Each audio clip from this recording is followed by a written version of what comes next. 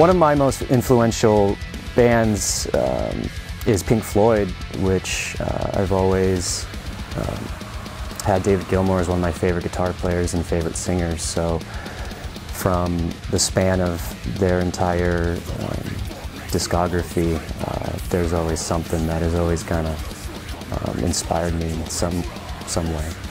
There's a couple of very influential bands or bands that inspire me that aren't metal. Be like just Smashing Pumpkins. I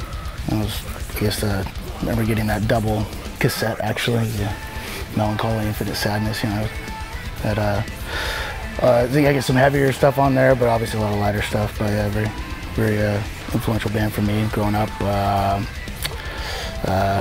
Trying to think, some like classics like Creedence, of course.